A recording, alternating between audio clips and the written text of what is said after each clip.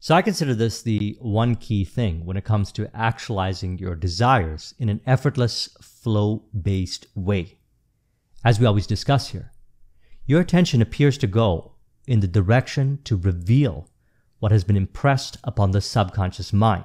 Therefore, by acknowledging your results and your progress towards your results in a certain way with gratitude, it allows for more of a effortless, flow-based journey towards actualizing your results.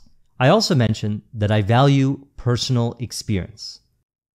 Although it's beneficial to value the personal experiences of others, your way to actualize your vision is actually the best way for you. Valuing personal experiences, which may also keep into consideration the experiences of others, allows you to think for yourself ideally and not be trapped by dogma. Ultimately, to distinguish yourself and allow your authentic self to manifest, personal experience is key. So today we're talking about appreciating your progress, your results, and your personal experiences with gratitude to actualize your vision in an effortless, flow-based way. Thus, I titled today's conversation mind map, Valuing the Journey and Destination Equally. Now, one may have formed beliefs that there are set ways of achievement, be it in physical, family, social, intellectual, spiritual, career, or financial goals. And these beliefs are formed usually from looking around, observing what others are doing, and then mimicking their patterns. And while it can be helpful to not reinvent the wheel in certain regards, there are also infinite ways not yet discovered to actualize a vision, and thus there are many ways that are personally best for you. So I recommend valuing the journey and destination equally. Much of the attention, for example, on an entrepreneur's journey is on the journey. Same is to be said about skill cultivation. If one values the journey as much as they value the destination, life becomes flow-based and the person becomes autotelic, as Mihaly Csikszentmihalyi defined the autotelic in the book Flow. He said, the autotelic experience, or flow, lifts the course of life to a different level. Alienation gives way to involvement, enjoyment replaces boredom, helplessness turns into a feeling of control, and psychic energy works to reinforce the sense of self. So the sense of self reinforced is, as we've been discussing, revealing the true nature of the self as created in the image of the Creator, which is love, happiness, fulfillment, and bliss. Now, I've stated many times that entrepreneurship has also been a spiritual journey for me, as it was a catalyst to bring awareness to and release identification to inauthentic beliefs to realize the self, self-realization, and also the true nature of self, which is love, happiness, fulfillment, and bliss, as also articulated by the ancients in the various scriptures of the world, which can be thus experienced with the different aspects of the journey to actualizing the entrepreneurship vision, which once the vision is actualized, another one may be set and the journey continues and never needs to end. And it does not have to be entrepreneurship. It could be any form of creative expression or any path related to spiritual, physical, family, social, intellectual, career, or financial. Anything can be a catalyst. I have friends who are motorcycle enthusiasts, and they consider riding as a spiritual path. Who's to say otherwise? I consider a spiritual journey an individualized one, which may be shared with others while also experienced individually. And to relate to his flow research in his book, he has something similar to say in this passage. He says, autotelics are those who need few material possessions and little entertainment, comfort, power, or fame, because so much of what they do is already rewarding. Because such persons experience flow in work, in family life, when interacting with people, when eating, even when alone with nothing to do. They are less dependent on external rewards. They are more autonomous and independent because they cannot be as easily manipulated with threats or rewards from the outside. At the same time, they are more involved with everything around them because they are fully immersed in the current of life.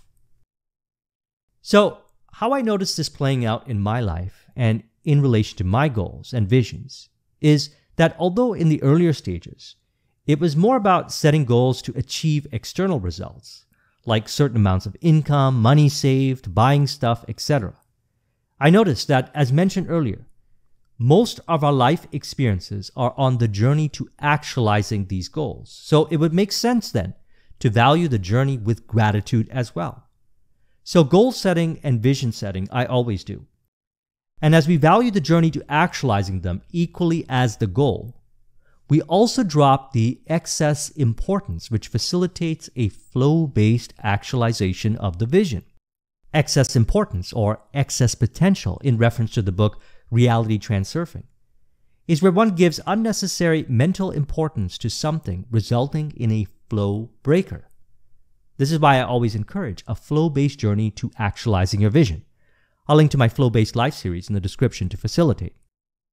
Also, lack of fulfillment-based beliefs, which result in unnecessary external seeking, I find generates excess potential, which is also why I say, accept that what you desire you already have to abide in fulfillment.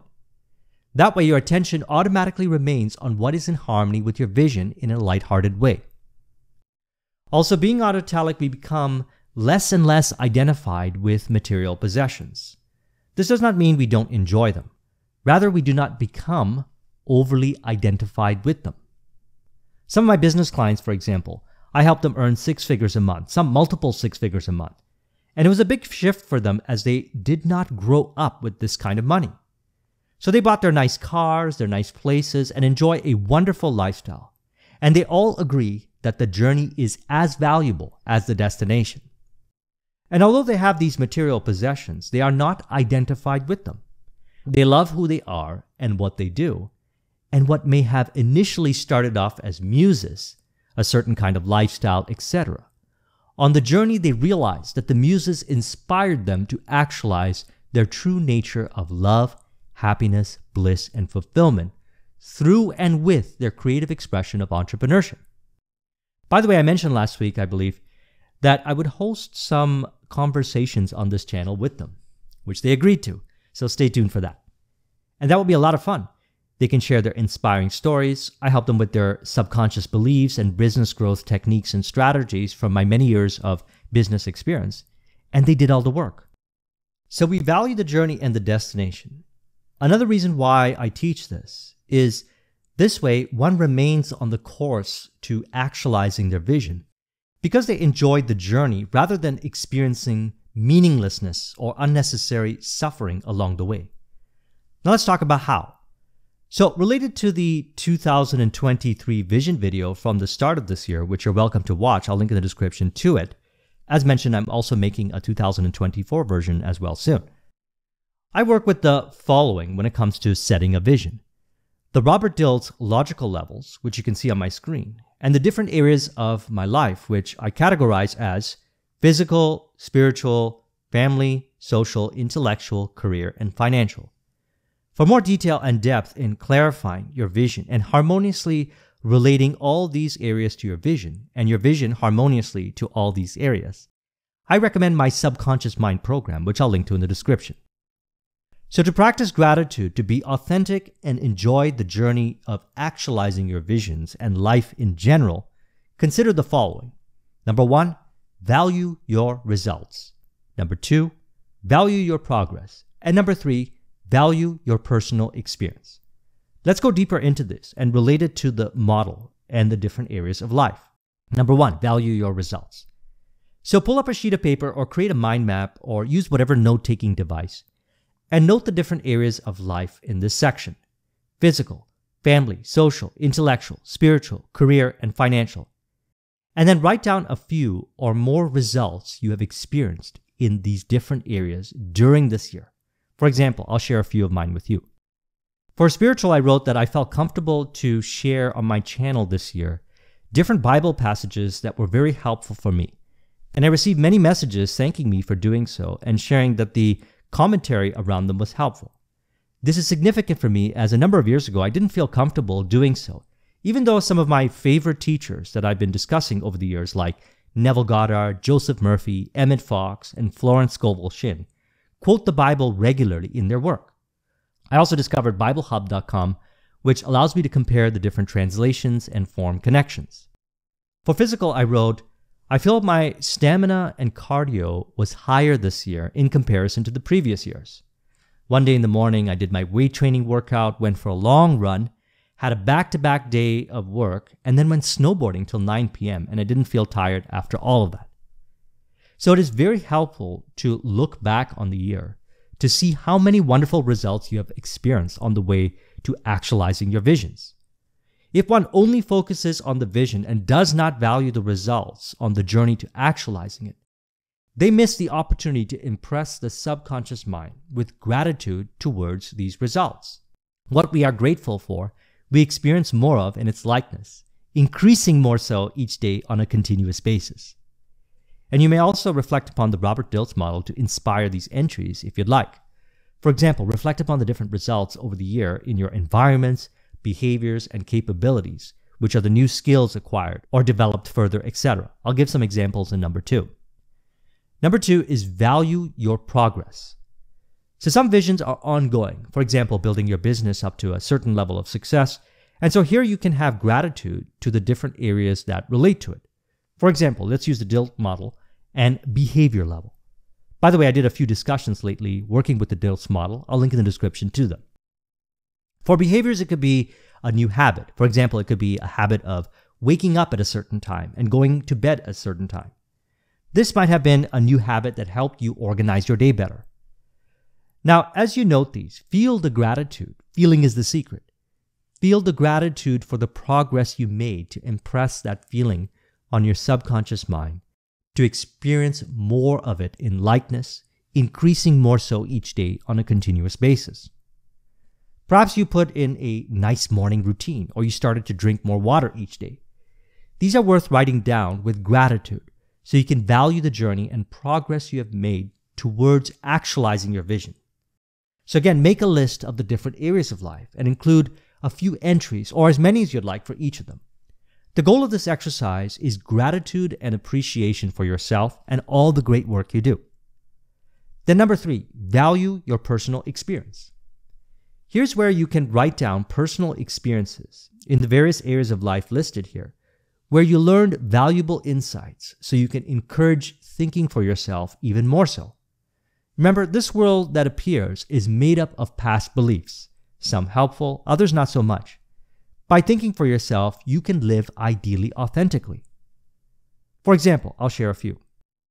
A few years ago for finance, I once had an idea to sit down and create a custom investment calculator that considers calculations that I've never seen in any investment calculator based on my personal investing style, risk tolerance, and other variables that are very important for me for making a decision. So if I'm presented with an investment opportunity, I plug in some numbers and decide accordingly. When you are presented with investment opportunities, it is good to do your own calculations rather than going exclusively by what numbers are presented to you, which may look good on the surface, yet do not consider your important variables for decision making.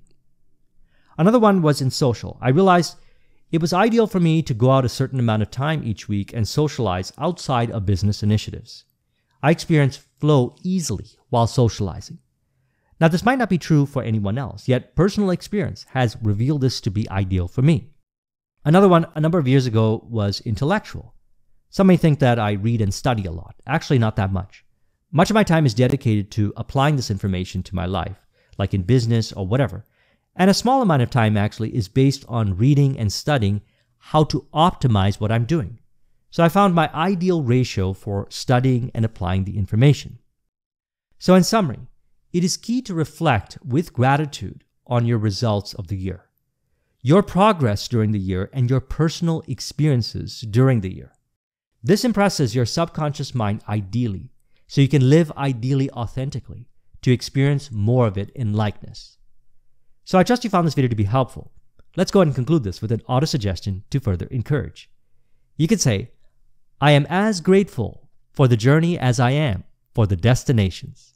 I experience my inherent bliss, happiness, fulfillment, and love with all that I do and all who I do it with. This awareness increases each day as I remain in my flow to actualize my visions in a fun, joyous, blissful, effortless way. If you would like a copy of this mind map, the link is in the description. Thank you very much for watching. I'll talk with you soon. Take care.